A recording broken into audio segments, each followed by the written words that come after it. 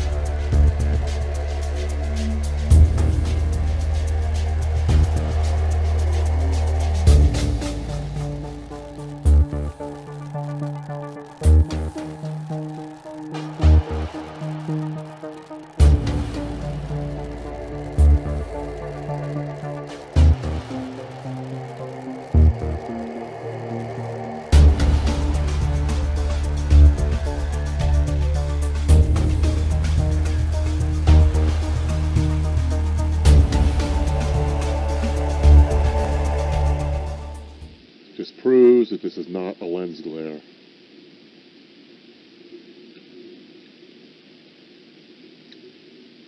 Nobody's still really sure what this is. I still feel it's a craft of some sort. See, the little red dude's disappearing, coming out from behind the clouds in a matter of seconds here. And there it is. See what I mean? So, oh, this video's going to take forever to upload.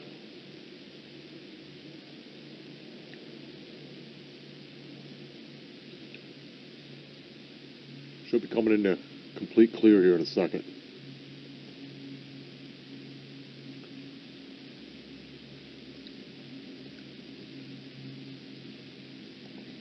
Okay, so let's see. How many of you think that this is a lens glare now?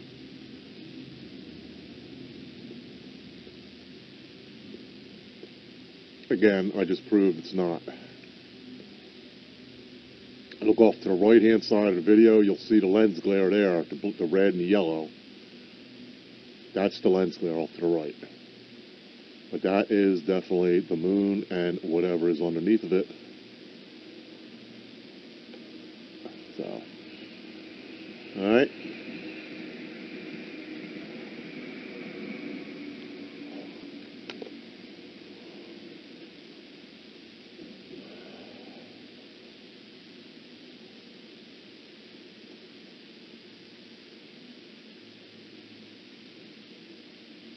Alright. Clouds are coming up.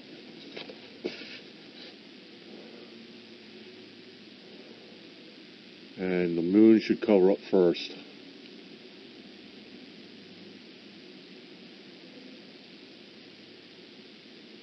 Okay. Well, they're both covering up.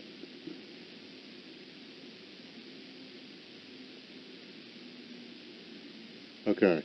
So does this prove that this is not a lens glare? But this suppressed astronomical story about Nibiru's crossover and how it will alter the Earth and the solar system just happens to be one of those many things that are being kept in the dark. As I mentioned, there are strange happenings taking place within the interior of our planet. This is something that is being reported because it is a story that cannot be hidden from the public. It is there to be seen and noticed. Why are giant fountains of lava suddenly pouring out of some of the most dangerous volcanoes on the entire planet?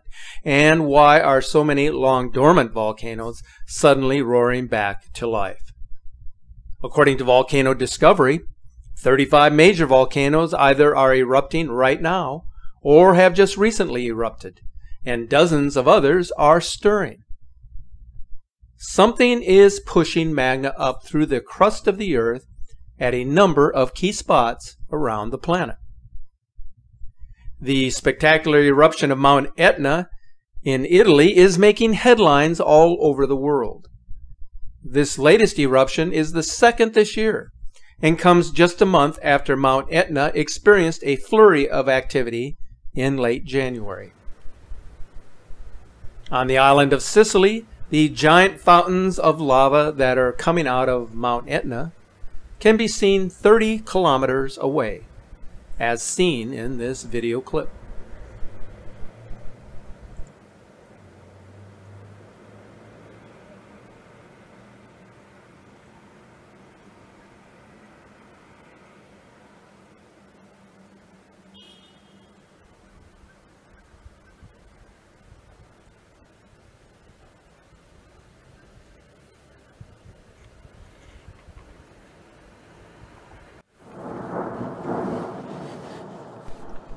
On the other side of the world, a constant stream of molten rock has been springing out of Guatemala's volcano of fire since February 25th. It was the volcano's second eruption this year.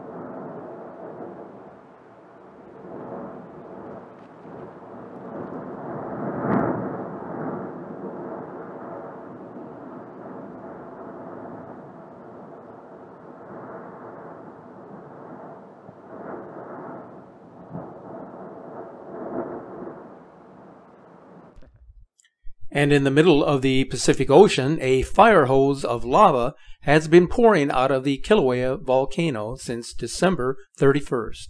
Take a look.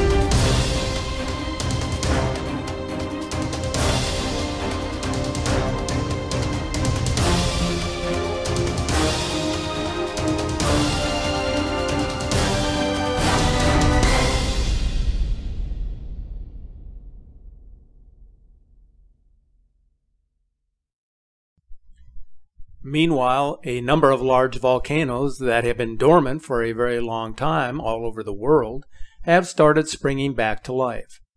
For instance, the only active volcano in India has suddenly started spewing lava and ash after having been silent for 150 years. So many of these long dormant volcanoes are roaring back to life, and why this is suddenly happening now is puzzling many of the experts. And as you have seen, this isn't isolated to just one or two geographic regions. It literally is happening all over the globe.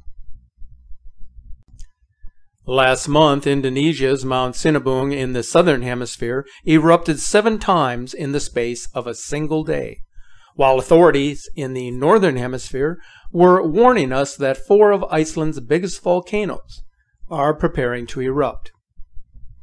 Indonesia and Iceland are about as far apart as you can get, and yet they are both being affected by this worldwide phenomenon. Now, without a doubt, something definitely appears to also be causing a significant increase in worldwide seismic activity. So let's talk about earthquakes for a moment. A website known as the Big Wobble recently published an article that included 2 extraordinary maps. The first map showed the number of major earthquakes from January 1900 to January of 1917. And the second map showed the number of major earthquakes since the beginning of this century. The difference between the 2 maps was startling, to say the least. It is becoming extremely difficult to deny that something is happening to the crust of our planet, and many are becoming concerned about what we could soon experience if the level of seismic activity continues to rise. We already talked about Mount Etna, but a much greater threat in Italy appears to be awakening under the city of Naples.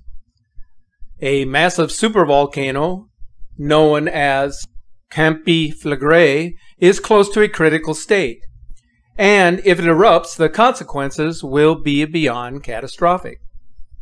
The following comes from the National Geographic. A long, quiet, yet huge supervolcano that lies under 500,000 people in Italy may be waking up and approaching a critical state. Based on physical measurements and computer modeling, magma could be approaching the critical degassing pressure at the volcano in the metropolitan area of Naples, one of the most densely inhabited areas in the world, and where accelerating deformation and heating are currently being observed. If that supervolcano were to fully erupt, millions would die. The skies in the northern hemisphere would be darkened for months, and the resulting volcanic winter would cause famines all around the globe. Kyle from Hillsboro, Oregon, sent me some incredible pictures of the sky, a phenomenon that he's been noticing on and off for the last couple of weeks. He said it needs to be cloudy, otherwise he doesn't notice this phenomenon. Here's a picture he sent me from 2 in the morning. It emanates from a bright pink, which he was not able to photograph, but it trails off into a dark, deep purple.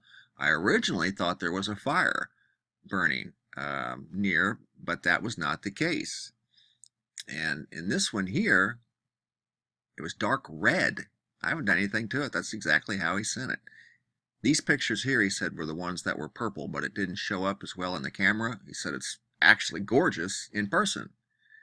So he's from Hillsboro, Oregon, seeing this in the 2 a.m. hours of the night sky. Here's a picture he sent me from, this was last night. This is looking due south. You can see the orange cloud. He thought there was a fire. There wasn't a fire. So if you guys are experiencing this or know anybody that is, can you send your pictures here? And the reason I'm doing a video about this is because I've had somebody tell me from North Carolina, the opposite side of the country, saw the same thing. Dark red skies in the middle of the night, 3 a.m. No storms, just clouds.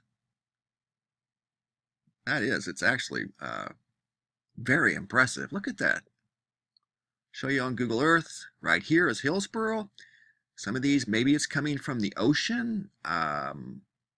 North Carolina, I don't know if that one was coastal or not. This isn't directly coastal, but you know, it's closer than the ocean than I am.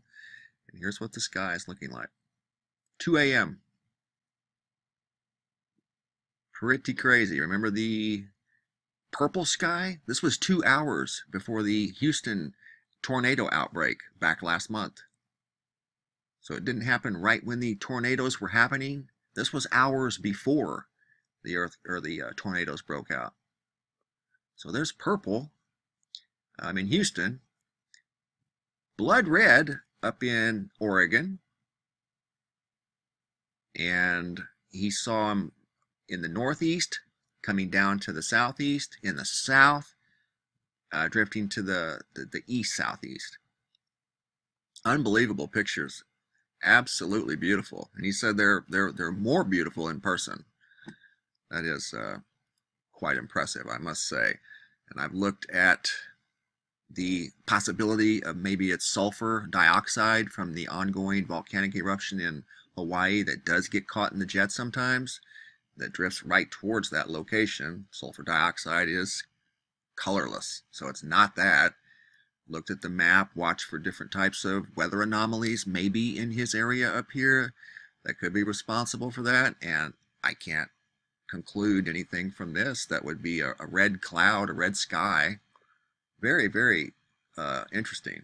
So if you have any pictures of a red sky, like our friend Kyle here from Oregon, please share them with us. We would love to see them. I have some other incredible pictures I'm going to share in a video tomorrow. And we're going to do a weekly video of the pictures that you guys share. All of the pictures that you guys share.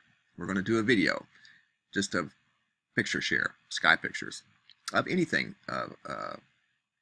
of uniqueness. I want the white stop signs too, signs in general. Whatever you guys want to share, bring it. I'll do a video about it. I really do appreciate it.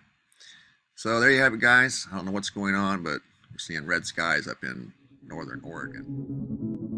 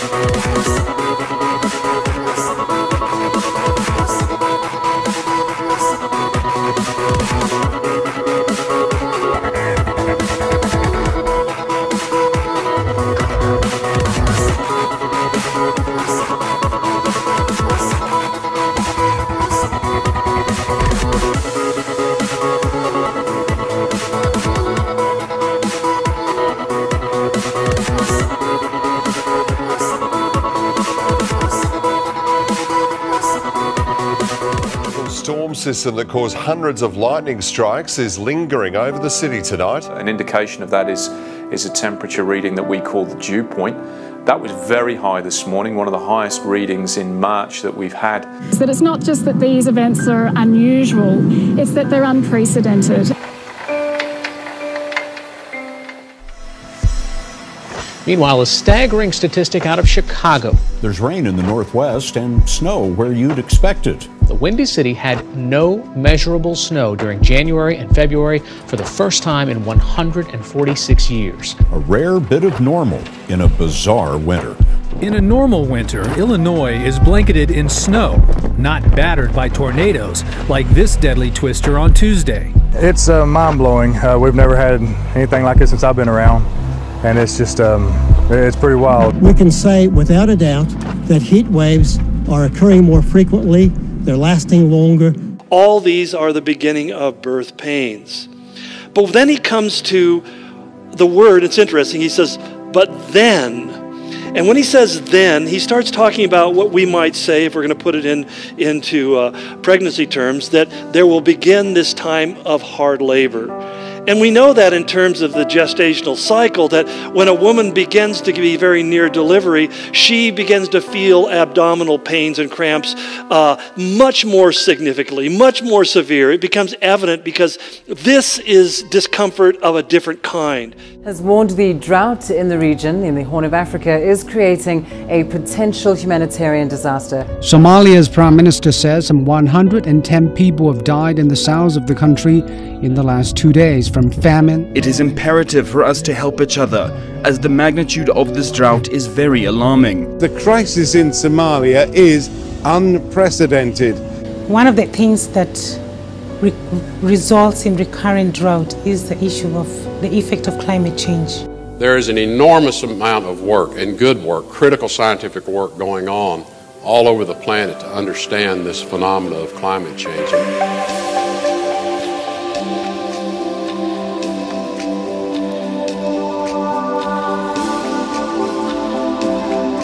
And what Jesus wanted us to understand is that when we come to the times of the end, it's not going to be like we can't recognize it, because not only have we been given information about what's coming in the world, but it's going to be pretty obvious that this is not normal, that the world is moving in directions heretofore unseen. It's grazing time in Mongolia, but the animals, weak and weary from one of the harshest winters in decades, seem reluctant to move. While in California, there's been so much snow that a 5-year-long drought may finally be over after one of California's wettest winters on record. And so far, even one of Hawaii's mountains has gotten more snow than Denver. Most years, Vermont maple syrup farmers like Dave Silloway would be trudging through 3 feet of snow.